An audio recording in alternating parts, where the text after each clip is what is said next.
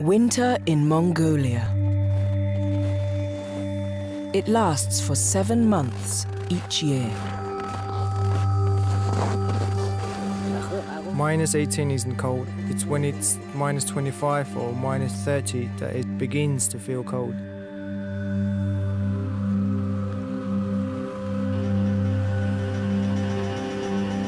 Mongolia faces huge ecological and economic challenges as it makes the transition from its communist past to a free market economy.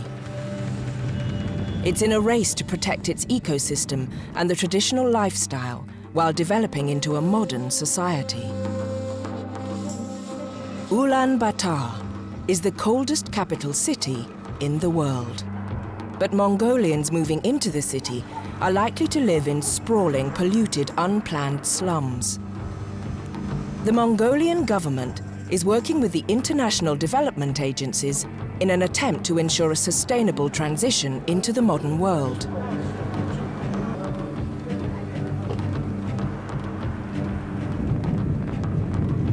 While the future remains uncertain, the debate is certainly warming up.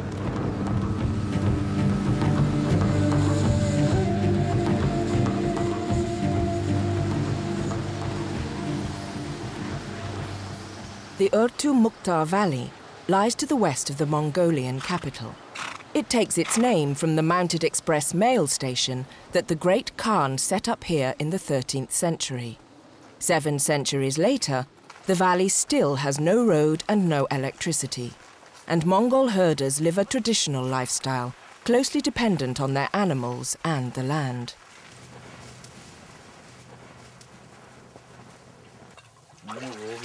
Dorchma Tukchin and her family moved here in 1970. At 70 years old, Dorchma is the matriarch of the family and knows the valley well. This was the most beautiful place. Ours was the only ger. The grass was high and the water was clean.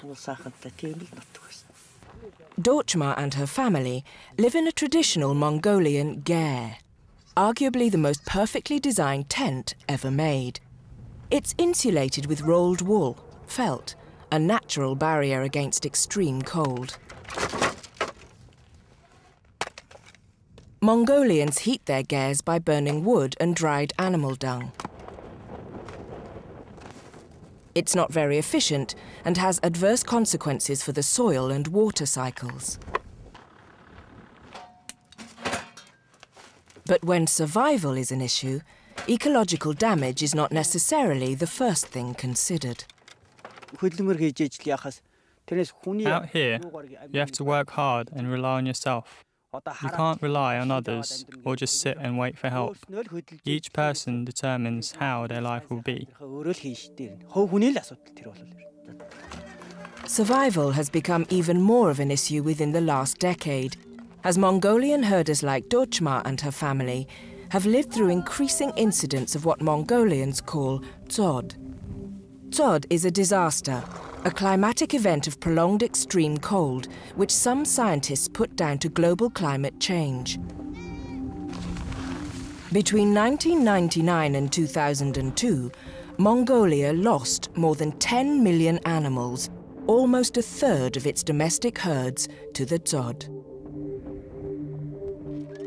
For the traditional nomadic people of Mongolia, the dzod threatens their way of life. And it comes at a time when increasing numbers, up to 5% of the population each year, are leaving the land and heading for the cities, particularly the capital, Ulaan Baatar. This demographic shift is fundamentally changing Mongolia.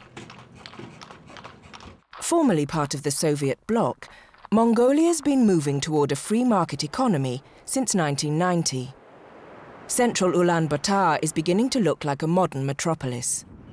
But for the rural migrants searching for a better life, home here is most often a ger in the growing, chaotic shanty towns of the city.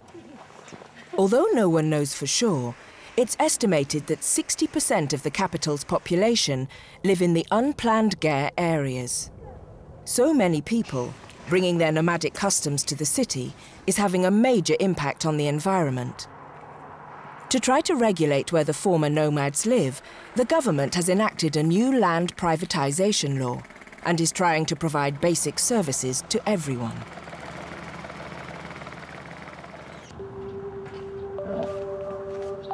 Tsagaan Tsar is the Mongolian Lunar New Year. Shata, following the custom of the season, is ceremonially taking the first steps of the new year for good.